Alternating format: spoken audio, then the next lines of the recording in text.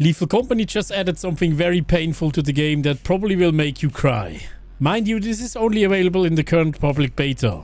The developer thought that turrets are not painful enough. Now he also added traps. So when I checked out this new update, I heard this very strange noise. Even though the loot is shit.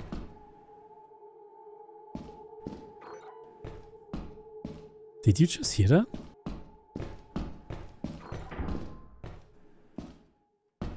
What? What was that? As you can tell, it confused me a lot, but I had to figure out what exactly is going on. At first, I thought this is a new enemy, and then this happened. There's a turret here. Goes this way.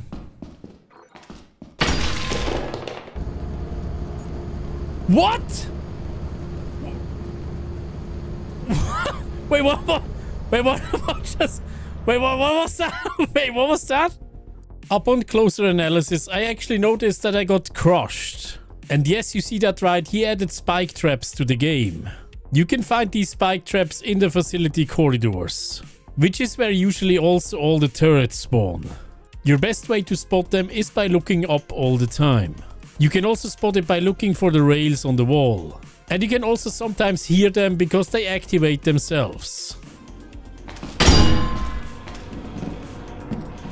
The interval between activations seems to be random as well.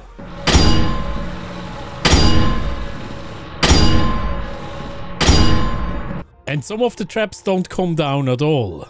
Those traps only activate once you run below them.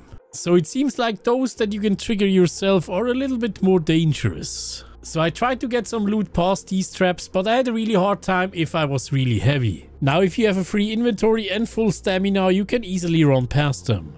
If you're about 40 pounds and heavier, you need to split up your items and get them through one by one. What you can also try is to drop the item midway through the trap and then grab it from the other side. You can get up to 18 of these bad boys on the new map Adamants. But it seems like we don't have to fear them on Titan or Artifice yet. Let me know in the comments down below how you like the addition of traps. I would love to know. Thank you so much guys for watching and I'll see you in the next one.